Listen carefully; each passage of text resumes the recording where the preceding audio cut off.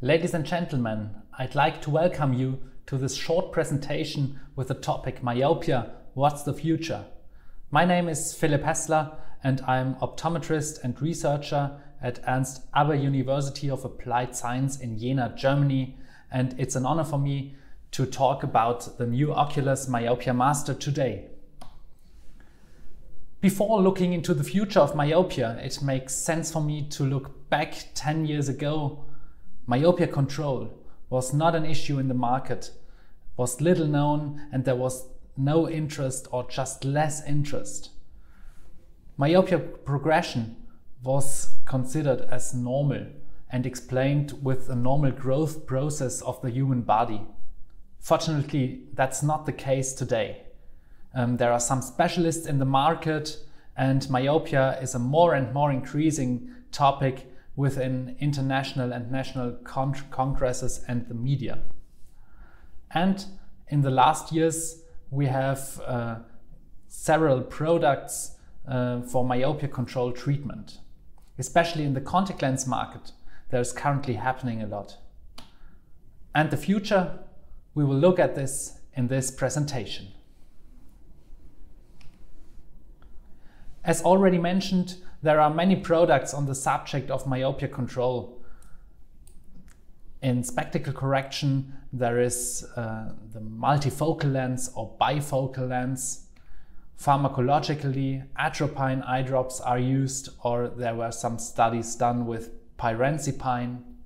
The big market of contact lenses offers numerous possibilities, for example, multifocal contact lenses, orthokeratology, or special myopia contact lenses. And for prevention, there are just two examples mentioned here: outdoor activity or vision therapy. In addition, there is the possibility to combine various of these things, and in practice I often find that many are faced with a big question mark because they don't know which method to recommend in which case. Myopia, quo vadis. I think almost all of you know this slide and the data of Brian Holden, and that myopia prevalence will increase in the next decades, especially in Asia. We have a myopia boom. In North America or in Europe, we have not that boom or that explosion. But why does myopia increase? I would like to briefly discuss the possible causes of myopia development and progression here. As you know, we can fill a few hours alone with it, but just short. Firstly, we know that genetic factors play an important role. The more myopic parents, the higher is the risk for children to get myopia or to become myopic. Secondly, environmental risk factors like near work or close near work distances play an important role. And what we often forget is the visual performance. So we have the central or peripheral hyperopic defocus on the retina, but also other parameters of accommodation and vergence system, such as near forayer and accommodative amplitude or lack of accommodation play an important role for myopic progression. We have not one cause of myopia. There are several factors playing together. We don't know what's the primary cause of myopia and myopia progression. But what we know, that the target group for myopia control is definitely huge. And again, we see small children with tablets in a very close working distance. Of course, school and school myopia play an important role. But that also extends to university. Our lecture halls look like this. We have students having notebooks and tablets with them.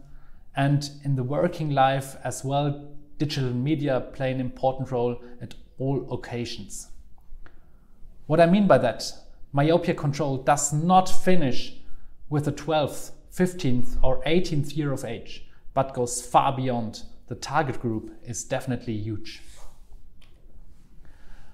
I would like to talk about the importance of axial length measurement, and we all know that an extension of the eye of 1 millimeter causes an increase of myopia of approximately 2.7 diopters.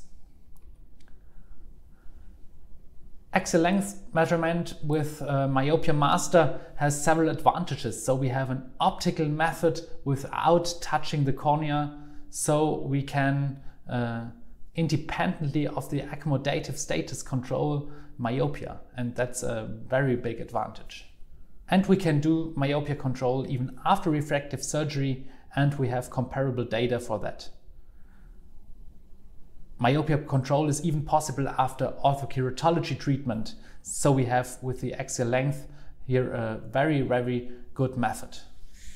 And we all know that the axial length is decisive for pathological secondary diseases of the eye that are mentioned in this slide here. So we have CNVs, staphylomas, foveoschisis, retinal detachment, glaucoma or cataract. And because of this, the definition of high myopia changed in the last years a little bit. So in the past we talked about myopia higher than 6 diopters, and today we talk about axial lengths of 26.5 millimeters or more. After this brief introduction of the basics, I would like to start a new era with you in myopia control and introduce the new OCULUS Myopia Master. The OCULUS Myopia Master is a new standard in myopia control. It incorporates all FDA-mandated criteria for complete myopia control, and these are axial length measurement, objective refraction data, and central corneal radii. And what I find particularly nice is that OCULUS has developed some software to document further risk factors and to carry out a progression analysis. Let us now take a brief look at the displays of the Myopia Master. At first you can see that it's very easy and very well structured. So we can select several mesh modi, autorefraction and keratometry, or combine it with axial length measurement. The navigation is very easy and well known from other OCULUS devices such as the Keratograph 5M. In addition, the measurement is very, very fast and not invasive, less than 1 minute. When measurement was done, you see this display here. So we have the general data of the patient, and you have refraction data with spherical equivalent. That is the most important refraction data for myopia control. And you have this image for axial length measurement and the central corneal radii.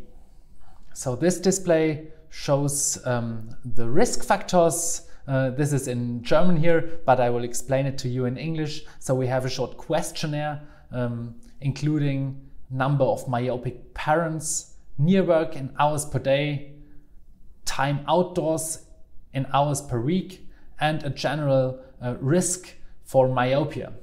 And we see that traffic light colors, and I experience every day that we talk a lot about myopia, but parents don't understand the relevance of myopia control. And you see here in myopia risk, no risk is green, the measurement shows normal values, and please have your eye checked regularly. Moderate risk, myopia prevention or control is recommended, and red is myopia prevention is highly recommended. So we have a color-based severity grading here. This grading here is obtained by the specialists. In this display here we see a possibility to present a prognosis, and this diagram is from a publication of Tiedemann, and we see standard data for the axial length as a function of age. For example, if you have an axial length of 24 millimeters at the age of 10, you have with 87% the chance of myopia in adult life, and probably 9% of high myopia. And this is a nice solution to make a prognosis about the change of myopia. And you can change this diagram with refraction and axial length. Another innovation is the myopia report, and the myopia report is based on dry eye report. So we have individualized introduction here and a short explanation text. We have these diagrams for prognosis and risk analysis parameter here. And we have individualized recommendations, so you can change them and individualize as you need. The second page shows the risk factors with traffic light colors that you have previously entered in the software. You can use it as standalone device and combine with the OCULUS software. So if you combine it with the OCULUS software, you can also enter further risk factors. For example, the ACA, a very important risk factor that may be elevated before a myopia onset. And additionally, you can enter near foria or accommodative parameters. What is the main advantage of the Myopia Master? It's the unique and first device for myopia control in the world.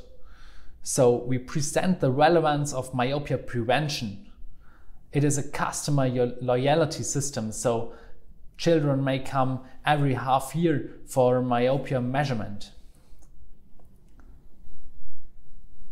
There's no question that Myopia Master is a professional increase of service quality.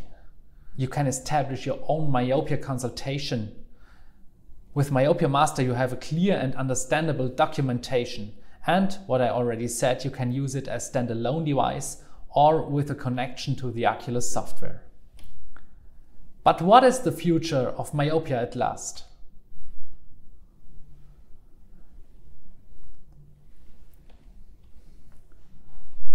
I would like to show some visions here. Myopia control should be a must for all optometrists and ophthalmologists. I would like a professional documentation and a consideration of the axial length. It would be nice to move away from lump sum care to individual solutions for every patient. And people's health awareness has gone up in the last years, and I think it will continue to grow over the next few years. And that's why we should profile ourselves to get to see and not just prescribe new glasses with more minus. Finally, we would like to detect a tendency to myopia before the onset of myopia, so that the known data of Brian Holden may not occur as bad in this gray line, but rather tend slightly slower to that blue line over here.